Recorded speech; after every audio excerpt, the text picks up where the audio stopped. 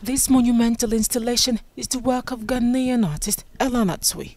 He's created 3 sculptures for the vast turbine hall of London's Tate Modern.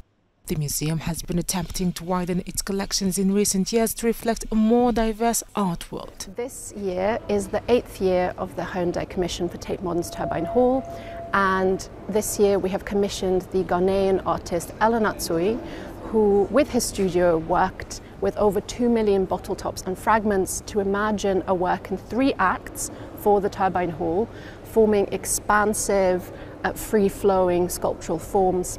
And they're very much rooted in El's interest in histories of migration, both of goods and people. The journey starts with the billowing expanse of the red moon in a sail-like form. Since the late 1990s, the artist has experimented with liquor bottle tops, the product of a global industry built on colonial trade routes. Anatsui came to the Turbine Hall on a number of site visits, as artists that we commission, of course, do. And when he entered, one of the most vivid memories that I have is that he spoke of it as a ship.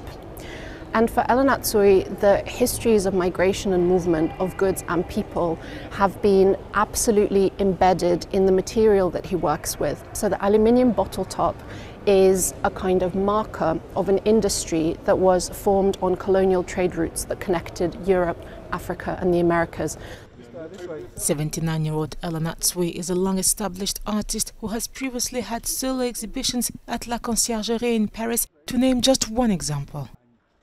So Anatsui is an artist of great international acclaim. He has a career spanning over 5 decades. He was born in Ghana and has spent most of his life living and working in Nsukka in southeast Nigeria. He's an artist, I think, who's routinely kind of worked with materials in a way that have kind of certain social histories. And what he's interested in doing quite often is using these materials to kind of reveal something about our shared past. So actually he's been based in West Africa purposefully throughout his career, dealing with the kind of materials that are readily available in his environment. And that actually isn't just a decision that one could say is economical, it's actually about the way he thinks about art. Anatsui combines African aesthetic tradition with the global history of abstraction. The Behind the Red Moon exhibition runs until April 14, 2024.